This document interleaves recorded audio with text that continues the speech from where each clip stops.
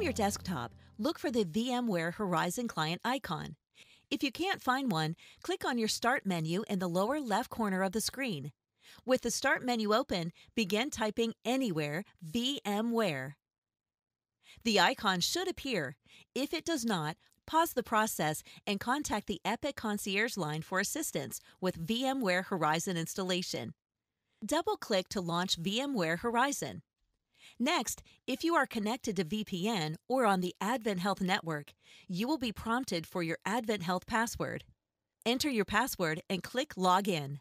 Once authenticated, the Epic homepage appears showing accessible ACE applications.